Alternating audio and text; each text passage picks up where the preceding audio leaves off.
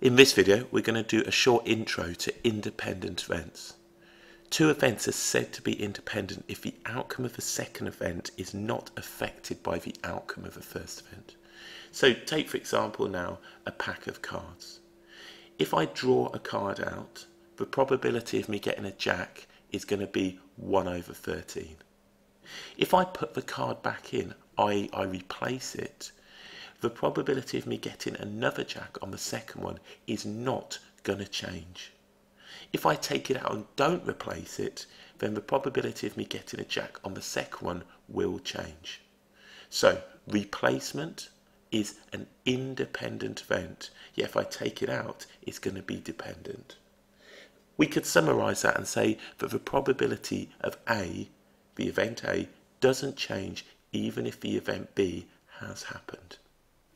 We learnt before that the probability, and we'll write this here, the probability of A given B could be written in the form the probability of A intersection B divided by the probability of B.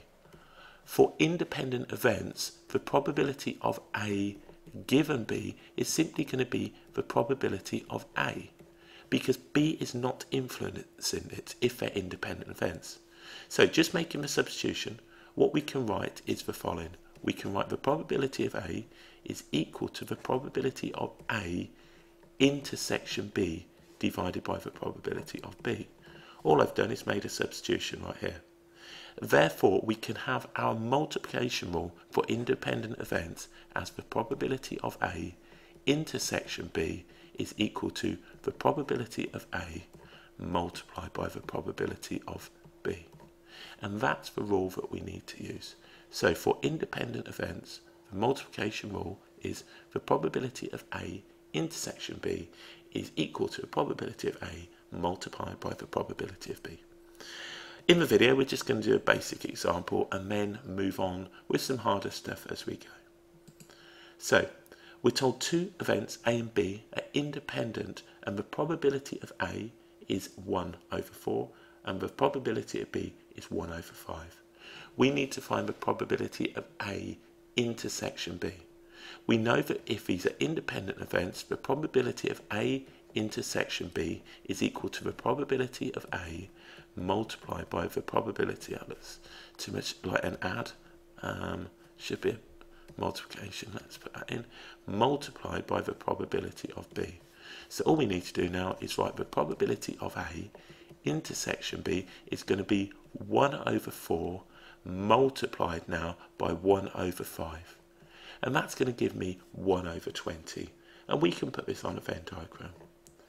I always like a Venn diagram with me, purely based on the fact that I want to visualize what I'm doing. From this information, we can just simply fill this out. So if we consider A, and we'll put these all into 20ths, what we've got here now, the probability of A we could write now as 5 over 20, and the probability of B we could write as 4 over 20. So if this is 5 over 20 now, the probability of A, then we can put that this is going to be 4 over 20, and we can put now that this is going to be 3 over 20. That's given me a total of 8 over 20, which means on the outside to complete the sample space, we need 12 over 20. And I thoroughly appreciate that you can simplify these. The reason I haven't is because it's easier to work if we've got a common denominator. So the probability of A intersection B is going to be 1/20.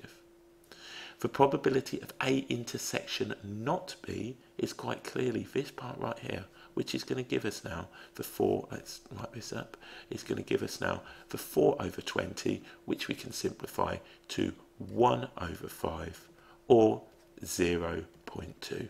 So all we've considered now, using the Venn diagram, is it's in A, but not B.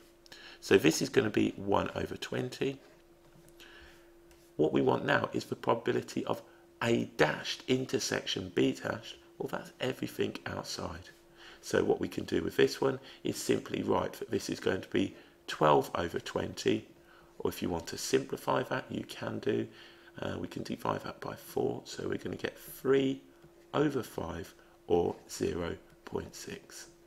So the probability of not A and not B is everything on the outside. So that's a nice straightforward example of using the multiplication rule for independent events.